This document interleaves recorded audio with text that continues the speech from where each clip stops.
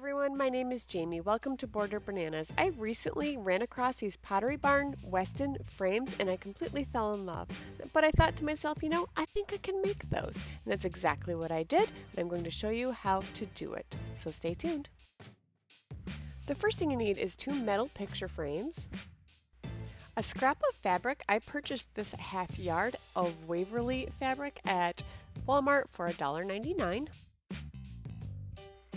And a couple of pieces of cardboard that I traced the back of the frame onto and just cut it out to size so it would fit perfectly. A pair of scissors to cut with, a Sharpie,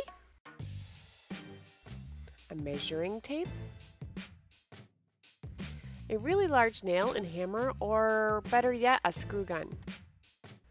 I'll be using these keychain rings for the tops of the frames.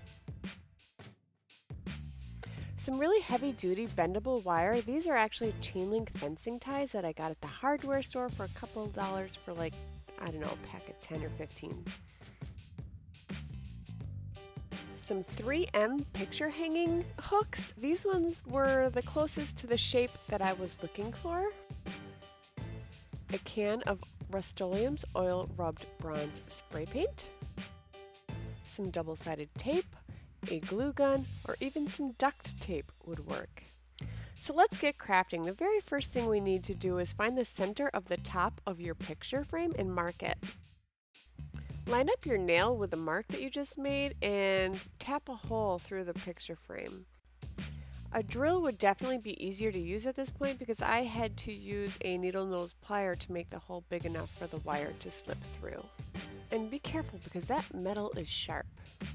Now just bend the wire around the key ring so it fits securely in that little notch on the key ring.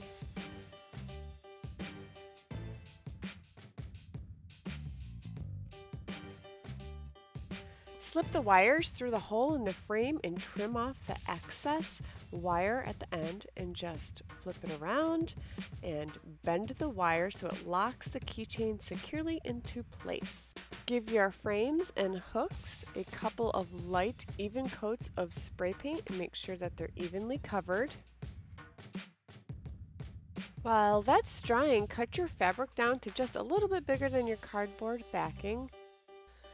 Flip your fabric over so the right side is facing down and start adhering your tape to the cardboard.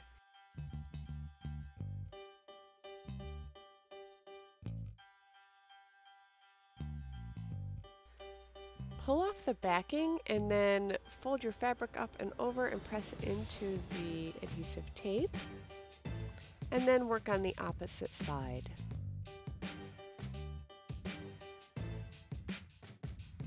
Continue all the way around your piece of cardboard until you're finished.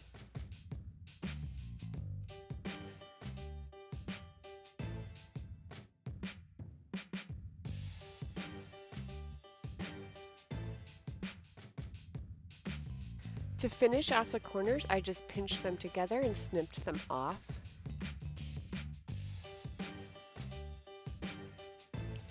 Next, just put all the pieces back together. I haven't decided if I'm going to keep the fabric in these frames. It was cheaper to buy the fabric than it was to buy actual mats for the picture frames, although I think I prefer to put pictures in the picture frames. This is the first project in my entryway refresh, and I'm currently looking for some more budget-friendly DIYs. So if you like those kind of videos, please subscribe and give me a thumbs up. Thank you all so much for watching. Bye-bye.